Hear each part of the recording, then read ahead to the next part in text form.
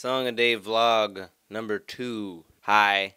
I guess the first thing I want to do is maybe respond to just a few comments from last week's vlog. One of the main things I wanted to clear up was the plan is to keep writing a song a day after January 1st. You know, it was originally just a month. It was really originally just the month of January. But once I decided to keep going, it's been my intention to keep going and going and going. Hopefully, I'm not going to stop at January 1st, and I'm just going to keep on trucking on to 366 songs and beyond. I hope that you all who are watching will keep watching, and I hope that there will be more and more people to discover what I'm doing, and hopefully will enjoy it. And then I want to just go to one question and a few comments from people. First of all, thanks for all of the support. That kind of stuff really helps me a lot and keeps me going. Snorlax Owns You, YouTube user, asked me if this is what I did for a living or if I had a day job as well. And I don't have a day job. This is what I do for a living. You know, or as you've probably seen on the Song a Days, like sometimes companies pay me to write songs for them and make videos, which keeps me going. The contests keep me going. And I also have a few other freelancey things that I do. I do some work with the East Bay Express, which is the local alt weekly here in the East Bay, and so on. So no, I don't have a day job. Sometimes I wish I did have something, you know, like a cool day job that I could go to, or at least have something where I knew where the money was going to come from. But I don't know if I'd be able to do song a day if I didn't do that. So it's kind of a trade-off, you know. And I'm not making gangbusters, you know. I'm not like making a ton of money or anything, but I'm making enough to live on, just enough to live on, basically. Wasser Brunner says your statistics are a little off when you consider that if you spent more than a day to write your songs, the percentage of good songs would go way up. And I heard this sentiment echoed, and I've heard this argument before, and I want to say categorically that it's not true. It's actually, at least for me, I don't know about for other musicians, but it is absolutely 100% false. The amount of time that I spend on a song, in my experience, and I've been doing this a long time, has absolutely no bearing on how good the song is. And that gets really to the heart of the Song a Day ethos. It's like I can spend a month on a song, and it may not be as good as a song that I write in an hour. And in fact, that has been the case, and is often the case. You know, the songs that just sort of come really quickly and there they are better than a song that I could like spend all this time crafting and working on. The real trick is to maybe find the songs that are good, and that's what I'm trying to do through this process of writing a song a day. Like, I'm trying to get at the good songs, and then take only the good songs and flesh those out and work on those and revise and work on them. So if I spent more time on the good songs, it would make the good songs better, but I could spend all the time in the world on the bad songs, and it wouldn't make them any better, if that makes any sense. Cubehead666, who's been around with me for a long time, he says, when you did Game Jew, you mostly only published songs you knew were bangers, Miyamoto, Fantasy Zone, Devil's Crush, etc. I went down the list for Raw Cookie, and I found 2, maybe 3 songs from Song a Day that really stuck out in my memory.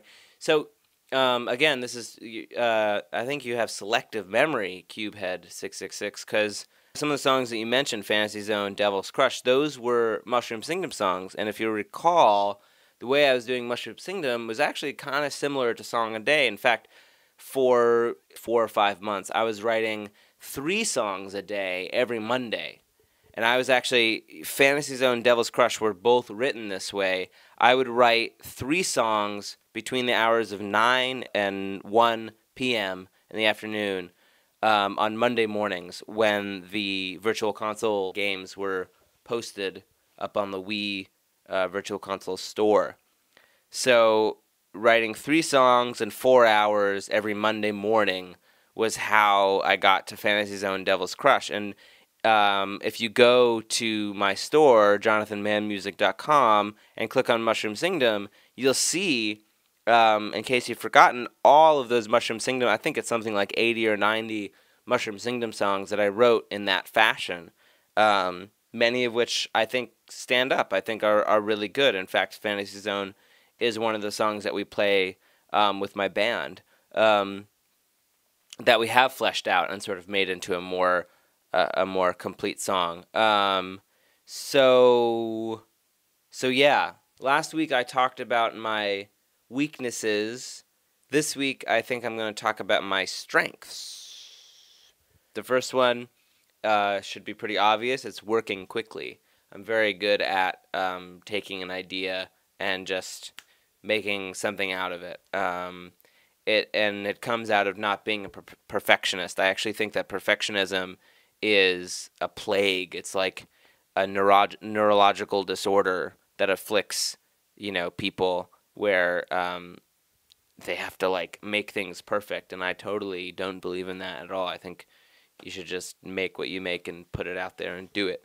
Another one of my strengths is making songs into a narrative.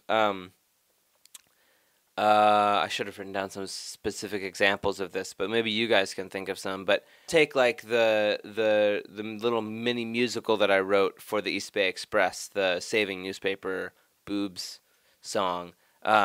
Taking like a really specific idea and sort of giving it a little bit of an arc, or telling a story through a song or things like that. I think that's definitely one of my strengths, and I've definitely been able to exploit that at various times, writing the music for this thing called the X-Play Musical, which was on G4, and doing other musical-y stuff for G4.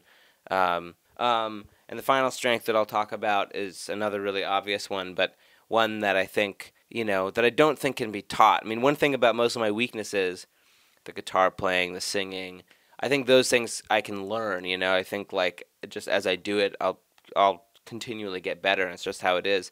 But I can write catchy songs. I can write really catchy songs, and I don't know how I do it. I just do it, and I don't know if that's really something that you can teach somebody. I think it's just something that you have or you don't.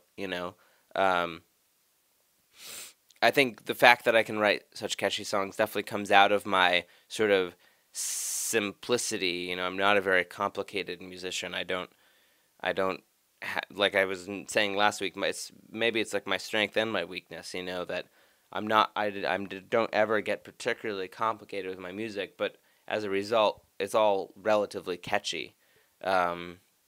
So there you go. My strengths, my weaknesses, all laid out before you, the internet. There's like 3 or 4 days left to vote in the Cha-Cha video contest.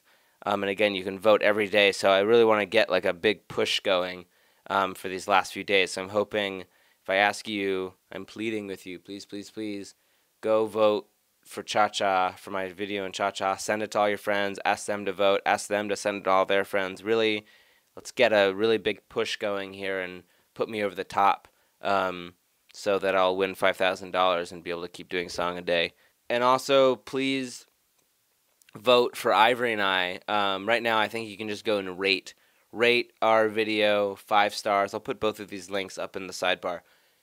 Rate our video 5 stars. Send it to all your friends. We need more views. I think we're like in second right now with views, and we're not doing so great on the rating. I think we have a 3 stars or something. So go rate it 5 stars. I think you can rate that 5 stars every day. Just rate it, comment on it, send it to all your friends. We really need to win these contests because it's really going to keep me going if I can win those. And keep requesting songs. It really helps me if you request songs.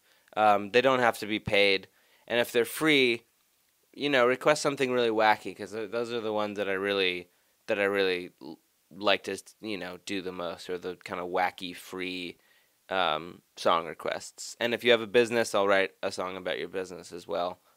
It doesn't have to be wacky. Or it can be wacky. Whatever you want. Okay, now I'm just rambling. So I'm going to say goodbye, so long, and good luck.